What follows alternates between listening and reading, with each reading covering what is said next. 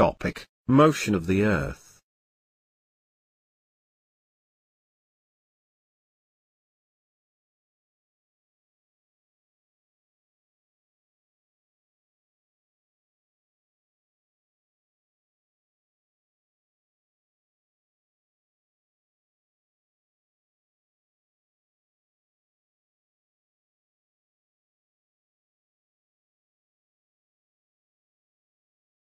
The Earth has two types of motions. Rotation is the movement of the Earth on its axis. Revolution is the movement of Earth around the Sun in a fixed path. The Sun is the ultimate source of heat and light. Like other planets, Earth also receives light from the Sun. We know that Earth has a spherical shape. Due to this shape, half of the Earth has day while other part has night at the same time.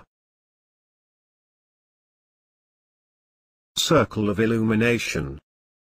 The circle that divides day from night on the globe is known as circle of illumination.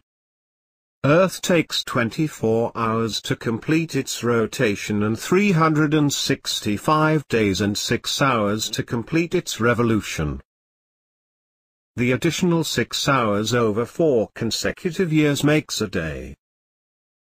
This surplus day is added to the month of February.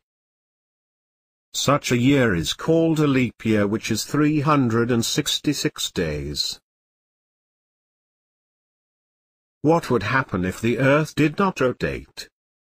If the Earth stopped rotating on its axis, then portion of Earth facing the Sun would always experience day and the portion of Earth facing the dark would always experience night. It would bring continuous warmth and cold all the time to respective regions. In such conditions, life would not have been possible. Seasons. Seasons change due to Earth's revolution. A year has 4 seasons. 1. Summer. 2. Winter. 3. Spring. 4. Autumn.